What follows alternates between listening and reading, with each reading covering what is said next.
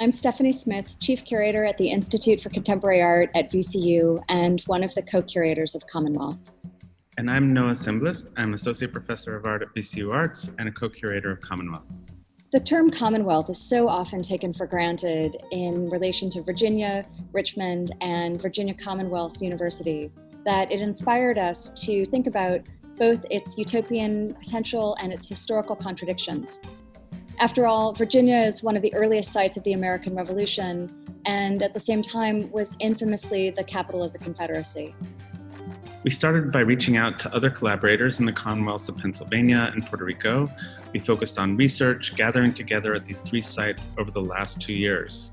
We talked about major themes of the exhibition and invited a group of artists to make new commissioned works that engage with the creative challenges inherent in these ideas.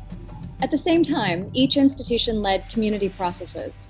For us in Richmond, that included 2 elements last year: a VCU undergraduate seminar course and summer sessions, a series of public programs that opened our research process to the public as we considered questions related to Commonwealth in relation to Richmond. Working very closely with commissioned artists, we also reconceived the exhibition's form in Richmond and expanded it into an indoor-outdoor exhibition.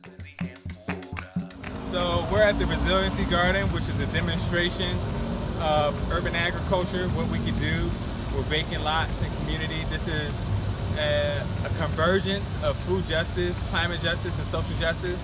We're highlighting Black space matters, the need for regenerative space for people of African ancestry, and what we can do in our community if we take the emptiness, the empty spaces, and transform them into verdant green spaces. My name is Sharon Hayes, and the work I did for Commonwealth is a piece called Recherche 2. I interviewed 23 members of 2 women's tackle football teams in the Dallas area and asked the players questions about the activity of playing football. And interviewing the players together is to kind of allow them a space of collectivity and identity with each other. And also because I'm interested in this relationship between the individual and the collective and what it means for us to kind of be forming ourselves as people in the world together. For this artwork, I was thinking of the relationship between water, the ocean, as a space of cleansing and also of despair. How do you find hope within those parameters? I immediately thought of the Afro-diasporic deity Yamonja, who is the ocean, the beginning of life. She creates a restorative space for healing, given the violent relationship that Atlantic Ocean connotes for many of us descendants of the Middle Passage, who continually find life and refuge within inhospitable spaces. Hi, my name is Monica Rodriguez and I'm an artist from Puerto Rico. I currently live in Los Angeles, California. The work that I have created for Commonwealth consists of 12 drawings of different monuments to the struggles of independence in the islands of Cuba, Haiti, Dominican Republic, and Puerto Rico. At the bottom of the drawings runs a text in both Spanish and English that is a quote from Puerto Rican thinker Ramon Emeterio Betances. The quote reads, "Today, the revolution proceeds like a volcanic eruption from the social strata that forms the very core of the people."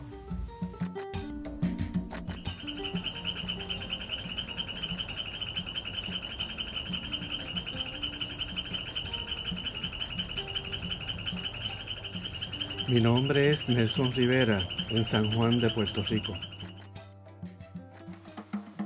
My name is Alicia Diaz. I am a dance artist originally from Puerto Rico.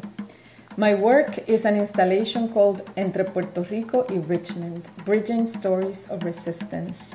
There is an image board that contextualizes the colonial relationship between Puerto Rico and the United States.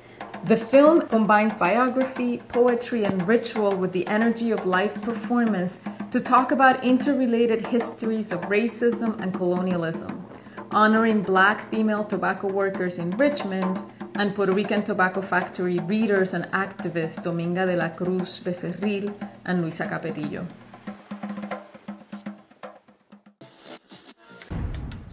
Para nosotros, Commonwealth es un concepto que significa muchas cosas. Su significado local es muy distinto a los referentes asociados en Pensilvania y Virginia.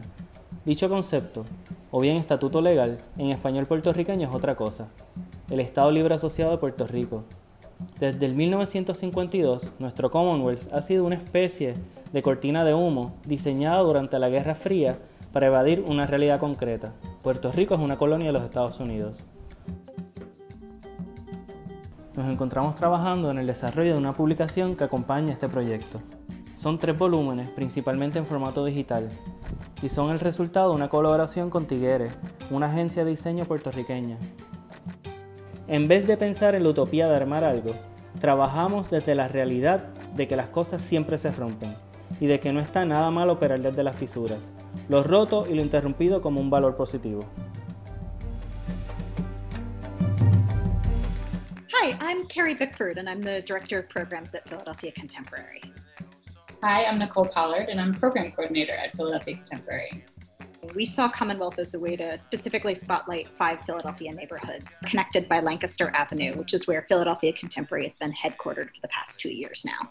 To help ground the project in these communities, Philadelphia Contemporary formed a community council that's been meeting monthly since August 2019. Their work includes commissioning 2 Philadelphia-specific projects, which are coming soon this fall, and also include directing a substantial regranting initiative supporting a number of local organizations in West Philadelphia. We saw the work of Commonwealth as sharing power, resources, and platforms, and seriously questioning and experimenting with how an arts organization can do that work. We're immensely grateful to our neighborhood partners and community council members for their insight and direction throughout this project. And we can only hope that the infrastructure we pass along will aid the community in installing new art installations in the future.